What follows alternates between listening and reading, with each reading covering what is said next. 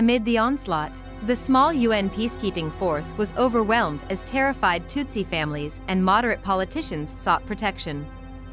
Among the peacekeepers were 10 soldiers from Belgium who were captured by the Hutus, tortured and murdered. As a result, the United States, France, Belgium, and Italy all began evacuating their own personnel from Rwanda.